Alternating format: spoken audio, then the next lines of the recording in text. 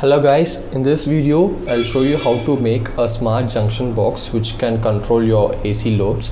So this project utilizes the power of ESP8266 Wi-Fi module, and then it does not require any microcontroller. So this is a microcontroller independent tutorial. So I have already made this project. I'll start by showing you the output so that you'll get to understand what the project actually is. So this is the junction box which I was talking about, and the junction box has three output ports over here, actually outputs terminals, and then the first two is the loads that I was talking about. You can connect any kind of AC load over here. This is the load 1 and this is load 2, and the first plug over here is used to power the project itself. So here I have a dot board which is already soldered. I'll quickly open this up and show you everything, but before that I'll show you how it works. So this dot board will have a module to convert the AC to DC, and then ESP8266 module itself, and then some relays and the relay driver circuit. So here I have a liquid vaporizer as load 1 and a Zebronic speaker as load 2. So as you can see, both of them are connected to the terminals, and then this whole junction box, as usual, like every junction box, it has a plug point which is connected over here, and right now it is turned off. So the ESP has one particular problem called the power cycle problem, means that you cannot have the loads connected when the ESP module is powered on. So I have used two wires over here to disconnect the loads while it is being powered on, and once it is powered on, you can short both these terminals and it will be working as usual. So now let me quickly show you how the output works. Now let me turn on this whole module. Make sure that the load is disconnected while you're powering it on. So the plug is connected over here, means the dot board inside this will be powered by this terminal. So let me go ahead and turn it on. So once I turn it on, you should see a red color LED going high over here, indicating that the power has been being fed to the module. Now let me go ahead and short these two terminals using a small jumper pin, so that these loads get connected. Now you should know the IP address of your ESP8266 module before proceeding to this step. I'll show you how to get the IP later, but now I know my IP already. Let me show you how to use it with the phone. So the IP for my module is 192.168.2.103. So let me go ahead and load it. So you can see I get the text saying that Smart Junction Box by Circuit Digest, and switch 1 with two options, either to turn it on or off, and switch 2 with two options, either to turn on or off. And it also shows a feedback that both switch 1 and 2 are off right now. So these two switches are actually dummy over here. I have just left them free. Actually these two are controlled by the load, and that's what the switch in this application means. So now let me go ahead and turn any one of these loads on. Okay, now let me go ahead and turn switch 1 on. So you can see as soon as I pressed switch 1 on, the liquid vaporizer over here has been turned on, and it also sends me a feedback saying that the switch 1 is turned on. Now let me go ahead and turn it off. It's off now, and it says switch 1 is turned off. Now let me turn on the switch 2, that is my Zebronic speaker. So you can see the red light over there goes high. The Bluetooth device is ready to pair. And my Zebronic speaker is searching for a Bluetooth device. So I'm not gonna play it right now. Then let me go ahead and turn off switch 2. So it's turned off right now. So you can either do this using a mobile phone or using your laptop as well. So I'll show you how to do it with the laptop also. I'll minimize this, get into my desktop, open my browser, then feed in the IP address. So it's 192.168.2.103. so here we go, the website is loaded. Now let me go ahead and turn on the liquid vaporizer. It's on. Turn it off, turn it on again, turn it off. Similarly the Bluetooth speaker, turn it on, turn it off, turn it on. So you can have this connected in your bedroom and play some. Device is ready to pair. Okay, sorry for the interruption. So you can have this connected in your bedroom and play some music before you go to bed, and you don't have to get off your bed to turn these things off or your liquid vaporizer off. You can simply turn it off using this small project. You can connect any load for example purpose. Okay, what's the problem? Okay, my internet connection has been disconnected.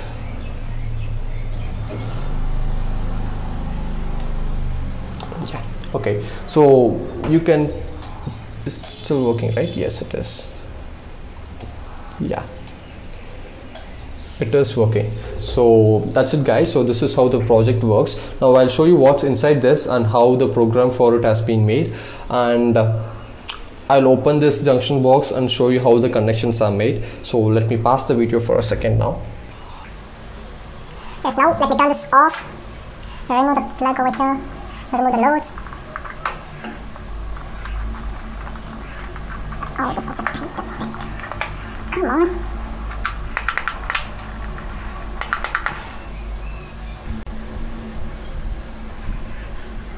Now I'll unscrew these 3 screws.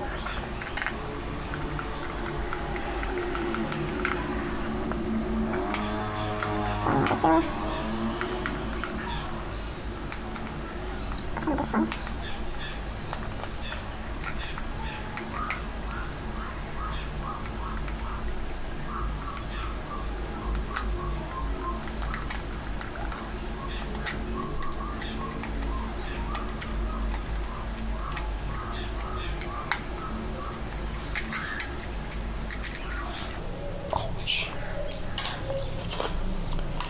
Okay, so once it's removed, you could see the board that I was talking about. So this is the board. The circuit for this will be shown to you shortly, and as you can see, the first plug point is used to power the module itself, and the other 2 plug points are used to control the load. So this is the ground wire, so it just connects all the ground to the main ground, and then this is the phase, and this is the phase, and this is the neutral. So the neutral is connected to all the loads neutral, so the mains neutral is directly connected to the neutral, and then the phase wire over here is brought to the relays. So I have 2 relays to control the 2 loads respectively. So the phase wire comes to one of the points of these 2 wires, that is to the common point of these 2 relays, and then the NOs of these 2 relays are connected to load 1 and load 2 respectively. So let me remove all these screws so that I can remove these terminals, and then take out this board, and I'll explain you the components present in it, or I can just simply take the board out. Yeah, yes. Okay, so this is the board. So this board has a small tiny module over here, which is the AC to DC converter. This module is capable of supplying up to 700 milliamps and 5 volts. So this 5 volt is converted to 3.3 volt using an LM317 variable voltage regulator, because the ESP module operates on 3.3 volt. And then let me remove this module. Then you can see 2 transistors which are used to drive the relay. These 2 transistors are BC547, and this relay is capable of supplying up to 5 amps. Okay, this one has been disconnected. I'll check that out later. Okay, so this relay is capable of supplying up to 5 amps, meaning that any load that you connect over here should not exceed more than 5 amps. So that is it. Now let's take a look at the schematics of the project.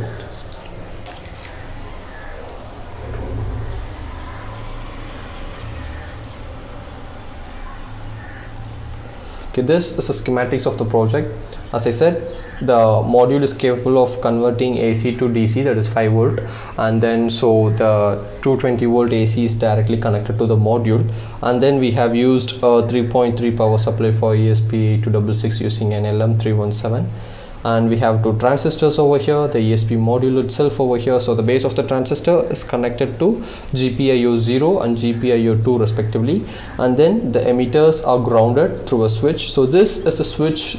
This switch is nothing but those 2 wires which I showed you. So these switch or these 2 wires must be disconnected when you are powering the ESP module, and once you have powered it on, you can short this. I'll explain everything in detail. The article can be found in the link of the description of this video, the codes the wiring diagram and some other tips can be found in that article. So if you want to make this project, you can go ahead and visit this article. So that's it guys. I'll make another video to show how efficient this project is. I'll try to use some other useful loads and actually demonstrate you how it works. That's it for now. Thank you.